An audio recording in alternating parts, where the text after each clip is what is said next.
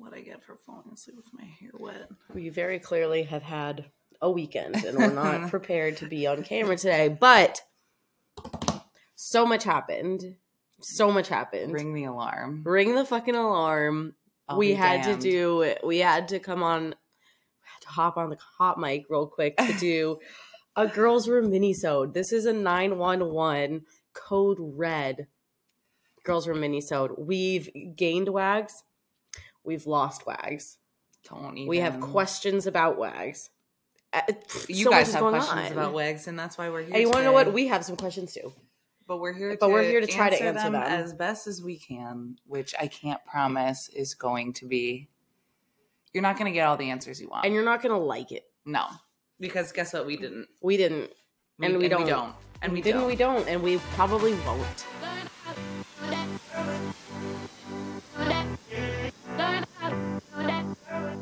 So I think starting off with the first, which is something we gained a wag, and I feel like this is the most confirmed that we can get. We did get confirmation this weekend that Charles Leclerc is no longer a single man. Serial surprise!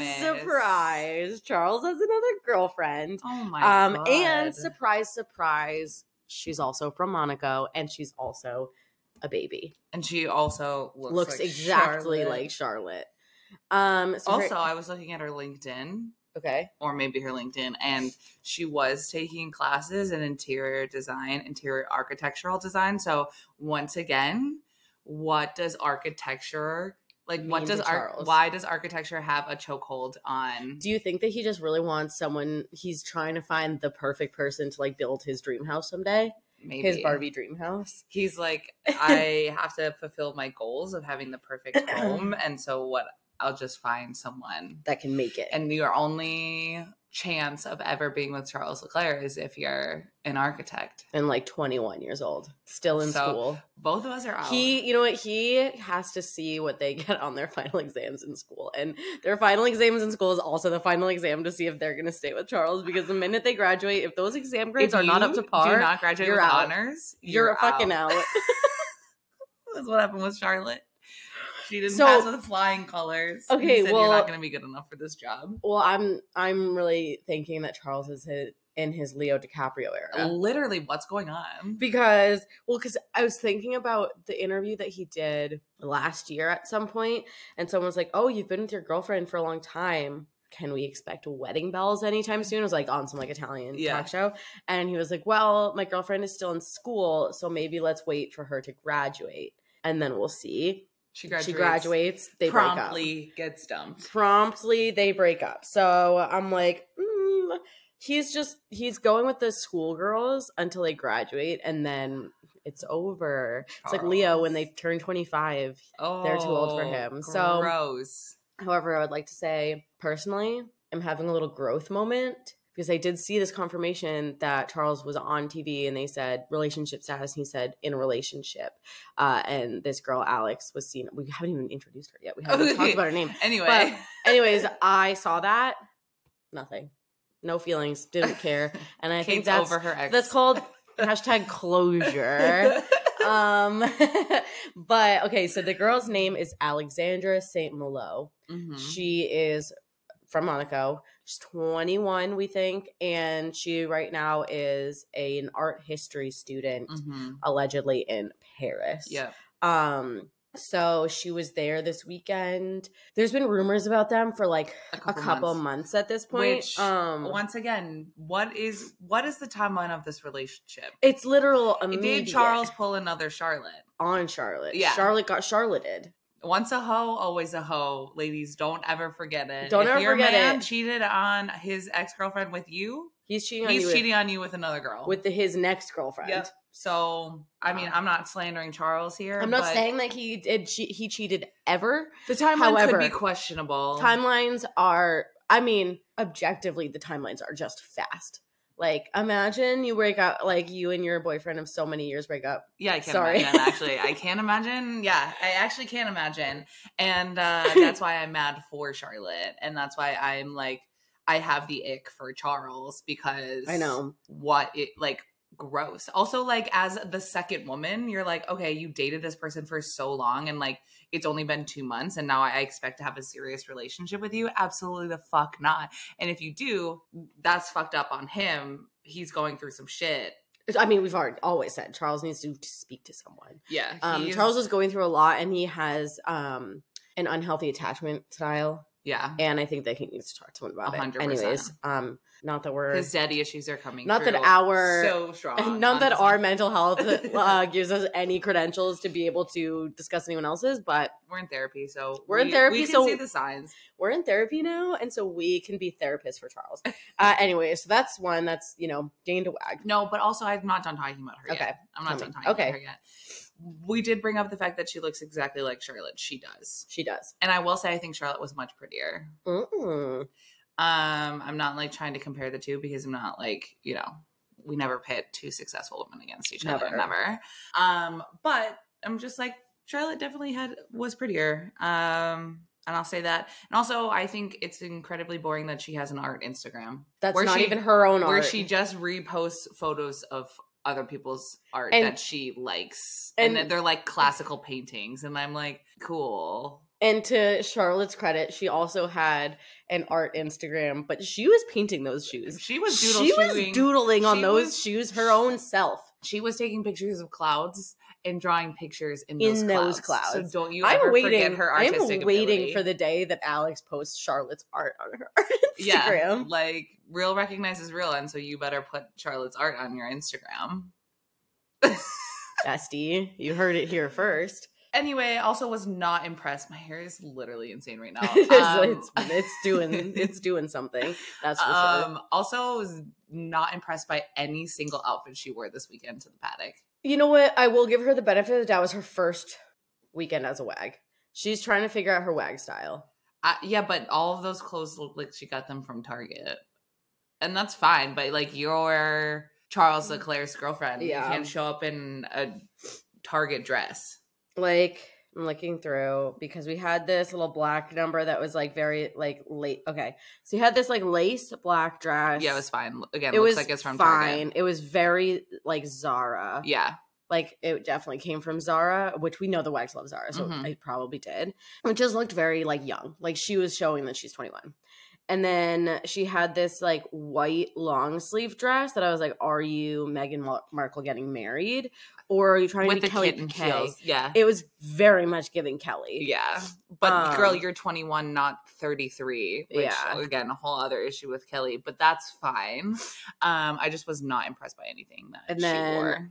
Where's the other? She had another outfit on. It was green. It was like this floral.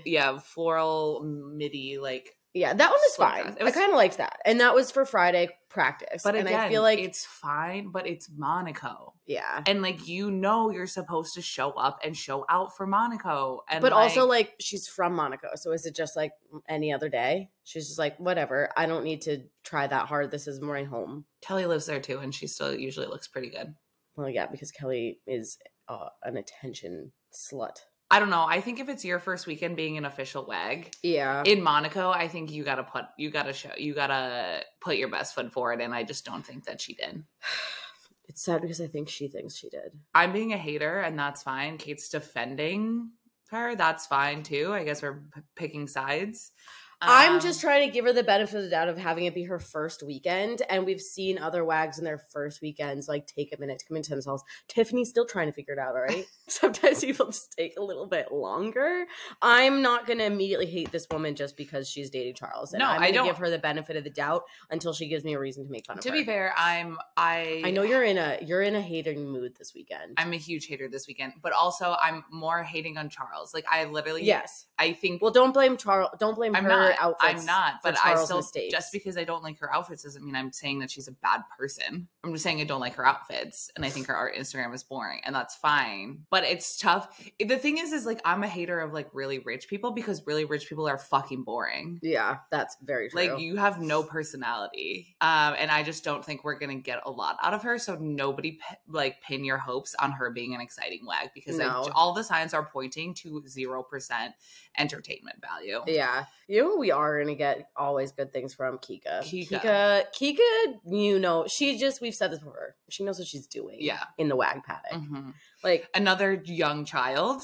Another and baby she's child. Actually like only 20, 19. How old is she? 20 now. 20. But she knows what to do. Which is crazy to me because you would think that being Gen Z, Alexandra would also know what she's doing, but apparently she doesn't. But I'm also wondering, like, here's the thing, is because this is why I'm saying, like, she's from Monaco, Right. like, born and bred Monaco. Mm-hmm. Charlotte was also never really totally knew what she was doing fashion-wise, where I Right. feel like, is Monaco, are people that were born in Monaco. I don't mean clothes-wise. I mean also just, like, Instagram I know, but no, that's content-wise. what I'm saying is, like, I would love to do a little study here. Like, do they have the same type of TikTok? Like, are they as Gen Z as everyone else, or are they just in their, like, rich bubble of being Monegasque? Like we talked about with the food menu.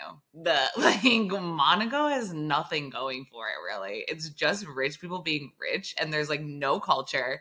Which is why I'm like, that's where why. the difference is, like, I don't think Gen Zers from Monaco are super Gen Z. They're just rich. They're just rich people living in Monaco. Like, that is what they are. Like, that's their identifier, not being, like, Gen Z or millennials or anything like that. Like, imagine being that rich and that boring. I could never.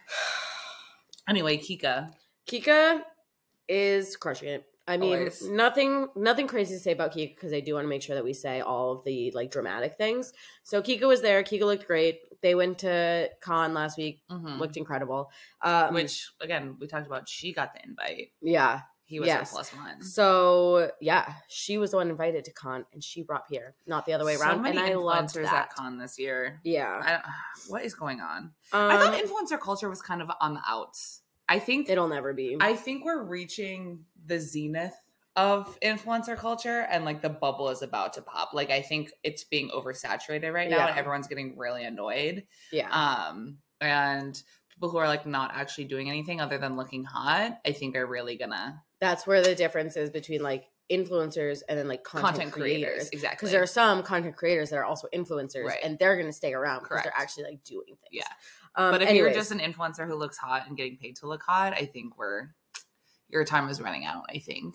Yes. And that's where it's time for ugly girls who create content like us to shine. So let's people watch your backs. Let's bring the success to the ugly content creators, a la two ugly girls creating content. Anyways, we're not going to talk about. We'll do a bigger girls' room during the main episode this week. So, like, we'll talk more about Kika. We'll talk more about Carmen. We'll talk about, like, our mainstays. However, there is some rumors that we need to address. First of all, there's a rumor that Max and Kelly broke up. Don't believe it. Not true. She was there yesterday. She's been there. Yeah. We're not getting into that because I just don't think that's true. I don't think it's true. I'm like we said last week, I think they're preparing for it. Yeah. Like we said, she's trying to make a name for herself outside of Max. So I think maybe things are on the rocks, but they're not broken up. Right. So done with that one. Well, let's save the worst for last. Yeah. So the next one is a little more confirmed. Yes, and we've been saying this for a while. I mean, we've been saying this for so long, but they always prove us wrong. But guys, it's official. It feels like it's official. It feels as though we can rightfully say Elena and Esteban are no more. Yeah. And I know we said we were never going to speculate on them again because they always come back and, like, prove us wrong and are like, surprised we're still together. But this time I feel like it's real. He brought his mom to Cannes with him as his date. Right. Usually he brings Elena to all those things. She was in Monaco this weekend. She was in the paddock on Saturday. She was not in the paddock though. She just was a VIP. So it was like different. Okay. So basically, Elena loves to drop little tidbits, little handful of Easter eggs that she's still dating Esteban. Yeah. And we thought we saw one on Friday or Saturday, one of the two. I think it was Saturday. She posted she was in Monaco at the race at an event. And we were like, okay, case closed. My watch is over. But then we noticed that Charlotte, Charles' ex Charlotte, was at the same event, took basically the same photo, and then we saw that they were hanging out together. Yep. And we were like, okay, is this the ex-Wags Club? Like, what's going on? And then from Elena. Where's Sarah? Yeah, from Elena, there was no other, like, photo evidence. She just, like, thanked the brand for having her and Charlotte at the event. She was not at the race on Sunday. at the race just start. Posted a photo of her holding rocks at playing the beach. with some pebbles at the beach at the race start. And then Esteban was on the podium and she did not say anything. Yeah. So we're pretty sure they are over, and Charlotte and Elena were simply invited to the race by this brand because of their like Closeness. Perceived adjacency to one. And that was it. And they were only really there for that day. So we are pretty positive in saying that Elena and Esteban are over. But I mean, at the same time, who fucking knows? They're so weird, and we might see them. They might be like on and off. They might be focusing on, riding their own waves, and then they'll be on the same wave again. But for now, that's important to be on the same wave. You have to be on the same wave. So for now, we are assuming that they are no more, and we're kind of just waiting for that F1 Wags accounts to really get up to date with us. Yeah.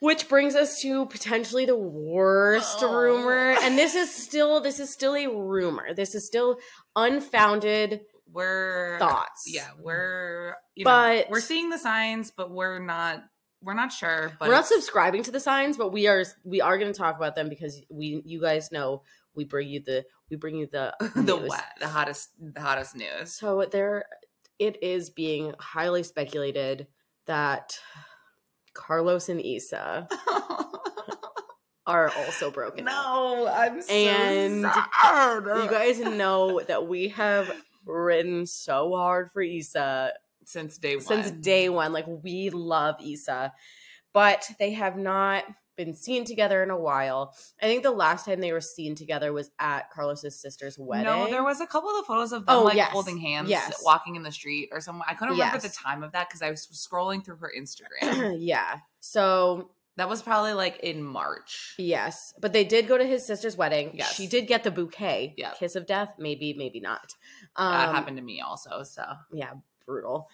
That was a cursed wedding that you got. That happened to two, Allie's and then my other friends. So I got the bouquet too. So they haven't been seen together. She hasn't been at any of the races recently. They've stopped liking each other's photos. Yeah. To be fair, Carlos never liked any of her photos. Like, I went deep. He used to like some of them. He would like go on like a little spree where he'd like a bunch of the most recent. And then sometimes he wouldn't like, we would comment. But neither of them have really been. She definitely stopped liking any of his posts. Yeah.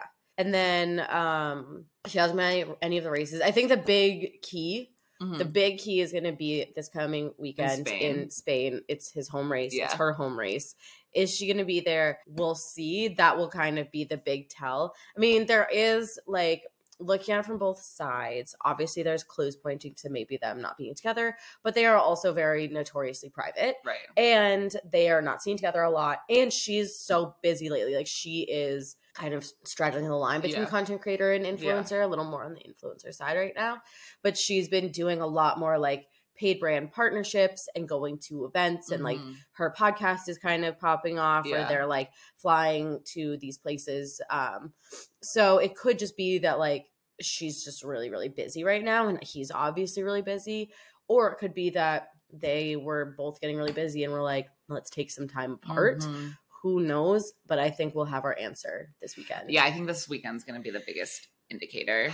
And I just don't want to see it happen. I don't want to be right. Like, I don't want to be right at all. I don't want to be right. Like, I'm so sad. But there's also the points that like Carlos has been posting a lot more like thirst traps. Yeah. And she's been posting a lot more consistently like personal stuff, like more like her everyday life. Yeah. And so I'm kind of like, there's been a little bit of a shift in the way that they both are showing up on social media where I'm like, is this the post breakup? Yeah. Look what you're missing. Yeah. Kind of thing. I don't know. Like, is this both of them trying to win the breakup? Like, I can't be sure. Yeah. I can't say for certain, but I'm very upset about the potential here that they could be over. And maybe we'll have more news, more updates for you by the time the regular podcast drops on Thursday. Yeah. But as of right now, this is where we're on a very serious watch. A very serious watch. Our watch has begun. It's a bummer, but that's where we're at. And I don't want to end this little mini-sode on such a bad note. So I'm just a really quick other rundown of the other wags. Tiffany was in the paddock this weekend. Her clothes were still a disaster. She just brings me entertainment. I love her so much. Yeah. But like, dear God, someone get her a stylist. Like, she needs one so so badly. She wears those cherry earrings with everything, and it just like doesn't go. And then she had mismatched greens, and like she's trying, but she needs a stylist, and she needs someone to burn her gladiator sandals and find her a new pair of shoes to wear in the paddock. Maybe something with a little heel would be nice. She has great calves. Doesn't feel like her. She's an athlete. She's not wearing heels. But she has incredible legs. So I'm like, I really want it. And the last thing is that Kelly and Max went to some event last night. When I tell you that Kelly's outfit is literally the ugliest thing I've ever seen in my entire life, so I'm ugly. not kidding. She has a white satin mini dress on, the likes of which I used to buy at Wet Seal for like homecoming, with what appears to be a long floor length like wrap skirt wrapped halfway around, like a beach cover up sarong, but floor length. That's also satin. Giving just like a satin duster. Yeah, and then but like tied at the waist, like it's literally like it's like an apron, but on her butt, and then a black shawl. Yeah, it's girly. If you guys are watching the YouTube, that's what we're talking about. Also, why are they standing like that? Like, what's... It's literally giving mom brings her son as her date to an event. Like, why are they leaving room for Jesus in this photo? It is so bizarre. This outfit sucks. And she's actually had some decent outfits recently, and that one really, it brought her all the way back down. For me, personally. But that's where we're at. We've got a jet. We got a jet. But this is been a fun little mini-sode. Hope you guys enjoyed it. Let us know if you have any other questions. Honestly, after you watch this, maybe we'll put up a little question box and be like, what else do you want in the girls' room for the main pod episode for this week? But until we see you on Thursday for that episode, we'll see you on the internet. Bye. Bye.